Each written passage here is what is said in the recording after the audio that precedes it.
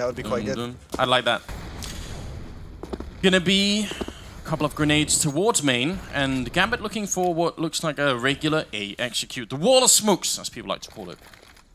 Here it comes, and this is maybe Gambit switching things up. Adaptation that we didn't see on Inferno when they ran into some difficulty. But yeah, this is looking good so far. All the flames are out. They need to have success here, though, because they're using all the utility.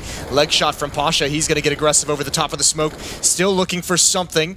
He can't find him quite yet, but Gambit hasn't gotten a single kill. Haven't really even done damage. There's more coming in. TaZ with a double kill. Snax pushing up. He finds the gap, and Mo is going to get shut down. So this VP defense, it took some time, but it has arrived. That's a lot of